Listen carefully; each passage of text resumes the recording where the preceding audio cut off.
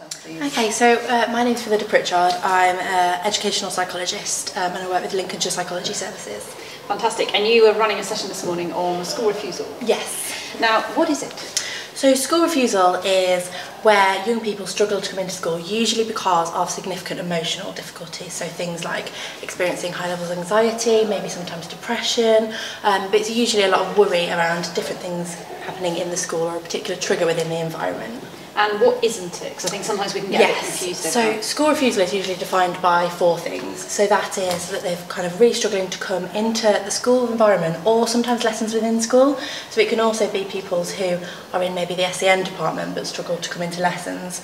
It's also defined by people who experience that high level of emotional difficulty.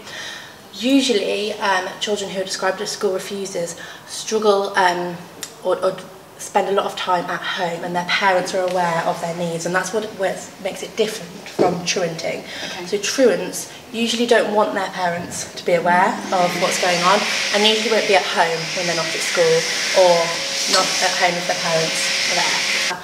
Young people who struggle with anxiety and that impacts their ability to come into school actually don't show high levels or unusual levels of antisocial behaviour, and that's something that's often associated with truancy.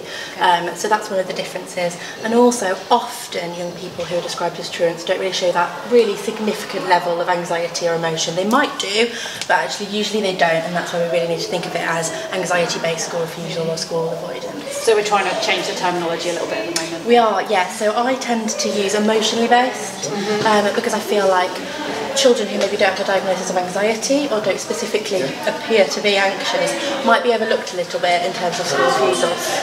So although I tend to use school refusal now because that's what schools notice, I would like it to be more emotionally based, school avoidance, or emotionally based, just difficulties coming into school. I tend to say difficulties coming into school because actually it's not that they're refusing all the time, it's that they can't.